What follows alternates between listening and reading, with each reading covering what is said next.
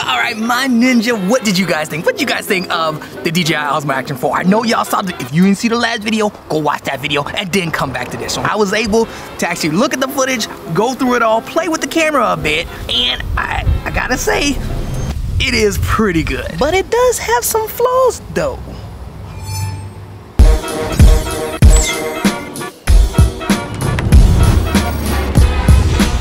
Okay, my ninjas, let's go over these pros. And ooh, actually, I'm actually really hot. All right, now much better. Now, first things first, let's talk about DJI. Because I don't want people pulling up in the comments thinking that this is a diss track. Pimpin', this ain't a diss track. I'm a huge fan of DJI. They make amazing drones, amazing cameras, amazing action cameras, and don't even forget the Pocket game. Holla at a player. Like, I have legit bought every action camera that they had, every Pocket camera that they had, and I bought like 4 different drones. The only reason I don't rock drones today is because I live in the Netherlands and it's tough to fly a drone here. Don't hate the player, don't hate the player, hate the game. But with that said, that doesn't mean that they can't get no smoke. Look, y'all know how it is. Everybody can get it. So now that we got that cleared up, let's go ahead and start off with the pros, because again, this is actually a pretty, like, it's a good camera. And I'm gonna go ahead and have to say that the first pro has to be the image quality, because the image quality is noticeably different. In the day, pimpin', in the day. Image quality definitely gets a plus. It is different.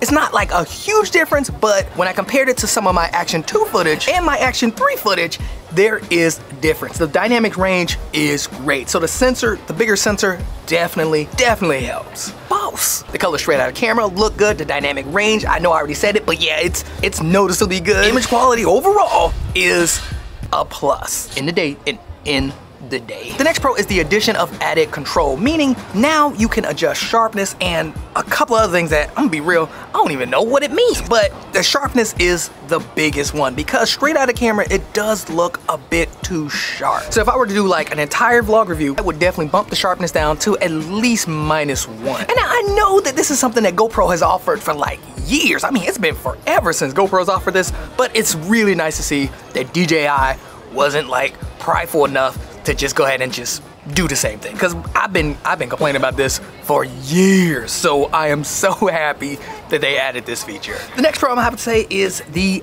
audio, because I was really shocked. Like, for a second, I almost thought I had to scrap the whole video because it was so windy here. It wasn't even funny.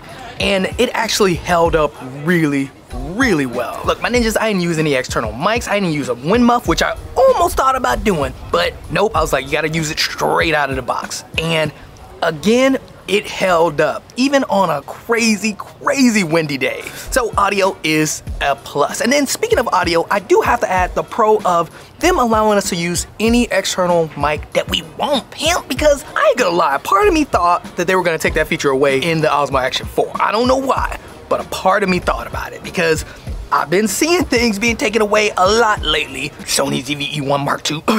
I'm glad that they kept that with the DJI Osmo Action 4. So yeah, you can still use any external mic that you want. And now the next pro has to be the battery life, because again, the battery life is solid. It is still really good and reliable. And then the last pro for the DJI Osmo Action 4 would have to be the responsiveness and overall usability of the camera. Like, my ninja, they keep bringing the sauce when it comes to this department. Whoever works on like just the overall usability of the camera, you like pimp. Y'all need to give him a promotion, because he is killing the game for y'all. It's like only funny because it's true. Like, it stands out so much from the competition. Like, it really is just a reliable camera that works. Before we get into the cons, Pippin, I gotta say, I know it's a lot of y'all who watch the videos are not subscribed, and Pippin, we are so close. We're just close to 10K. So if you finding some value, if you like my sauce, go ahead and subscribe to the channel. Also hit that bell too, cause you a boss. No, but for real though, for real, we are so close to 10K. So definitely hit that subscribe button and also hit that like button. Now let's get into these cons.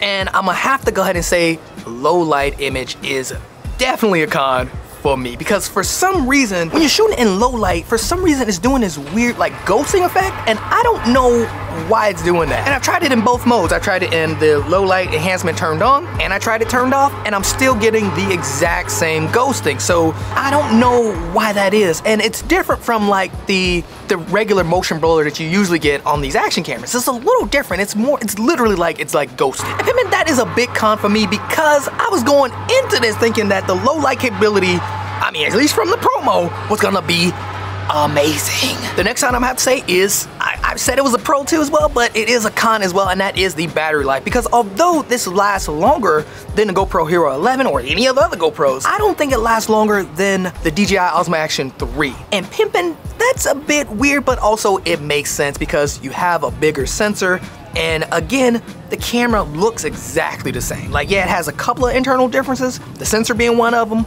but that's about it. So with the more power taken up from the sensor, yeah, you're seeing a battery drop. And it's not bad, but it's definitely not like when I tested out the DJI Osmo Action 3. Like, that thing that was just amazing. But with this, yeah, it's not.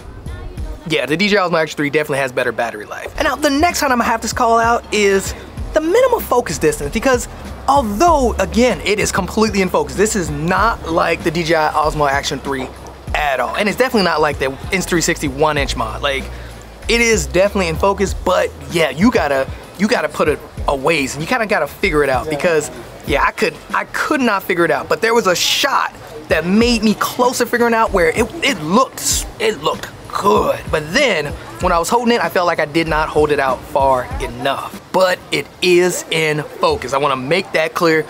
It is in focus. Thank goodness. All right, and now my next con is also a personal one too as well, and that is image quality. Now, even though that was a pro, it's a con because even with a bigger sensor, the image quality is not as good as a GoPro. At the end of the day, I'm just being real, it's not. I mean, yeah, it's not. The image quality is just not good enough. I mean, it's just plain and simple. And now it's not terribly noticeable, but it is noticeable, especially when it comes to like exposure. And now, yeah, GoPro definitely has better image quality, but I will have to say that DJI does have, the footage looks better. Like, it looks like it's from an actual camera versus like an action cam. And GoPro has always had that kind of weird look, versus DJI has always had that look of like an actual camera. And with that said too, in my opinion, DJI has better colors. It's just that GoPro does have better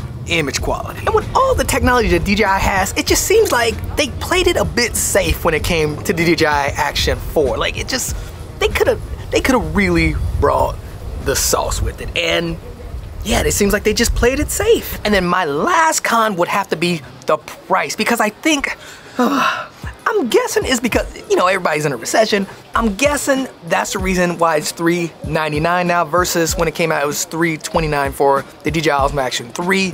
But yeah, I think it's a bit high considering you can still get the DJI Osmo Action 3, like a good one in focus, for $329. Like, and then you can get it used.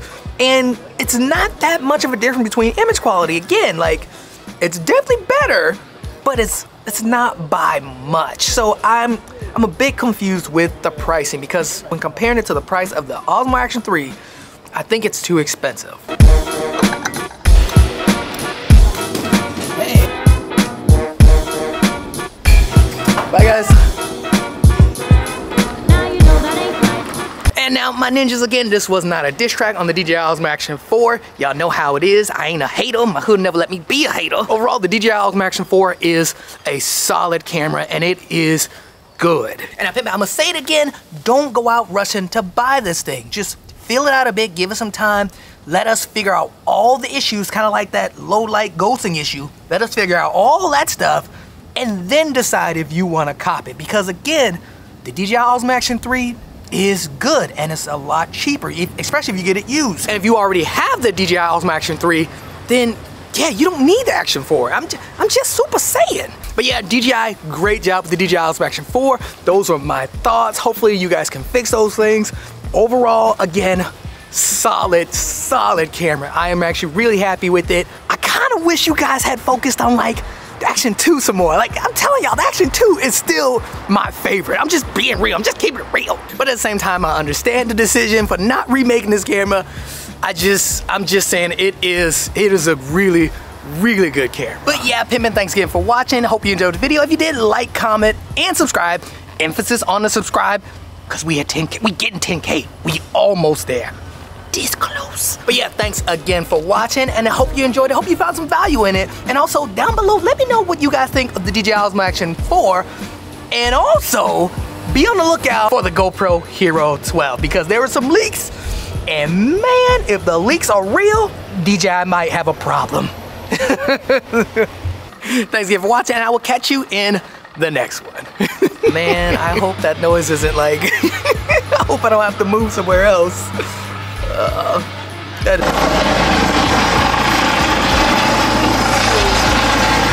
Oh man, that's actually a medical helicopter. I hope everybody's okay, because it looked like he's about to touch down right across the street. Like, yeah, you might have to airlift somebody out, so I hope everybody's okay.